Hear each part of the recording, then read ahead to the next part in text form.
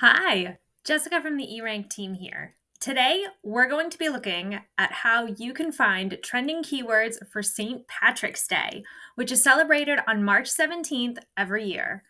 First, we're going to go to our keyword tool, eRank's keyword tool, and look up St. Patrick's Day to get some ideas about keywords, popular products, and tags that other sellers may be using. So I'm going to click keyword tool from my dashboard, and I'm going to go to our newer V3 version, and we're going to type in St. Patrick's Day, and I'm going to keep it US for the country, and I'm going to click search. And this is going to load the data for the keyword St. Patrick's Day. Now notice that I didn't use any apostrophes or periods or any other punctuation here. So at the very top here, we're going to see keyword statistics, which shows average searches, clicks, competition, things like that. One thing to keep in mind, especially when you're doing research for holidays, is the fact that this average searches is for the past 12 months averaged out. So if we go over here to the search trend graph, we can see that while the average searches per month is about 3,300, the peak last year was February, which was 11,500 searches. But the rest of the year didn't really see much action at all. So that's something to keep in mind. You always want to check the search trends graph when you're doing research for holiday keywords to see when those really start to spike. So we are already actually seeing a spike. In December of 2024, there were almost 6,700 searches for St. Patrick's Day. So people are already starting to shop. So if I want to see the kind of products that might be popular, one thing that I can do is I can scroll down and click on this SERP analysis tab. And when I click on that, it's going to pull data from the top 100 listings on Etsy for this keyword. It's going to show me the average price, average hearts. It can also show me the most popular tags as a word cloud, most popular categories, price range, and processing times. So one thing I'm going to look at is most popular categories right here. Since these are the top 100 listings, many, not all, but many of them will have good sales and good sale data and be ranking high because of that. So that's usually an indication that those types of listings are selling repeatedly. It looks like digital items have a huge market for St. Patrick's Day, with digital prints, and patterns and blueprints taking up the top 3 spaces in terms of categories. So that's something that you can go to if you aren't exactly sure what types of products you might want to sell for St. Patrick's Day. Digital seems to be the most popular, which also means it has the highest competition, but that isn't always a bad thing, because usually if there's a lot of competition, there are also a lot of buyers.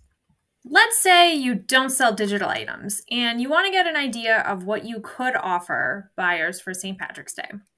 Let's go up to keyword ideas and scroll down a little bit. So this is going to show you the most popular keywords used by buyers.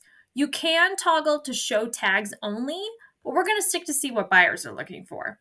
So remember, these are average searches over the past 12 months. So they are likely much, much higher during that December through February, early March, when people are shopping for St. Patrick's Day.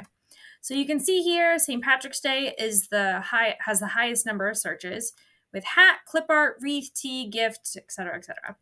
So what I'm going to do is I'm going to exclude the 2 types that I see most often, which are SVG and PNG. And then I'm going to include the word Patrick so that things for St. Patrick's Day show up and we don't just end up with, oh, these keywords that don't have SVG and PNG are just gift for mom, which isn't going to help us in our search. So I put those filters in and then we can see what is popular. If I click average searches, it looks like shirt is the most common type of item. So we have St. Patrick Day shirt, Patrick Day shirt, St. Patrick shirt, St. Patrick shirt, all spelled out. So it looks like t-shirts are definitely the way to go here. But you can include other keywords, exclude other keywords, customize it however you want. You also can click on this columns button up at the top to see even more data. I have it set to just show the keyword statistics because it's clean and easy for me.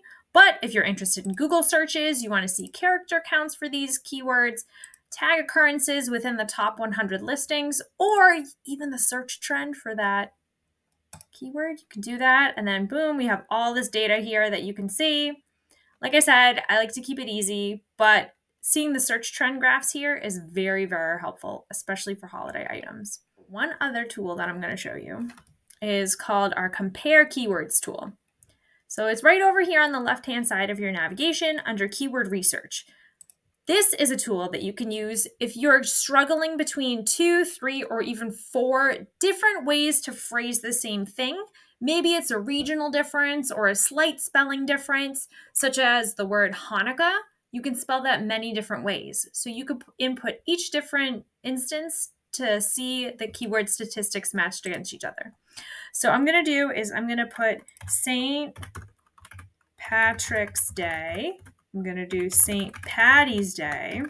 I'm going to do Saint spelling it out, Patrick's Day, and St. Patty's Day. These are just some examples, but feel free to use it however your shop needs to.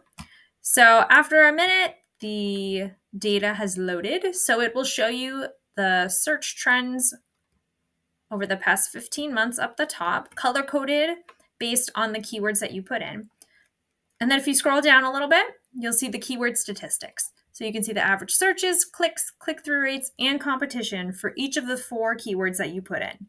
This is a great way to see if there's something that you're missing in terms of misspellings or maybe regional spelling of something. And it also kind of helps you see where the competition is. So for example, between St. Patrick's Day not spelling out the word saint and spelling out the word saint, there's about a 3,000 average search per month difference, but there's a fraction of the competition. So maybe you want to include both of them within your listings. It also looks like between Google searches, there's far, far, far more for the abbreviated St. Patrick's Day. But even within Etsy, you can see that there's about 1,200 searches per month for the spelled out version. So see how you can use this tool and our keyword tool to do your own research for not only St. Patrick's Day, but holidays throughout the year.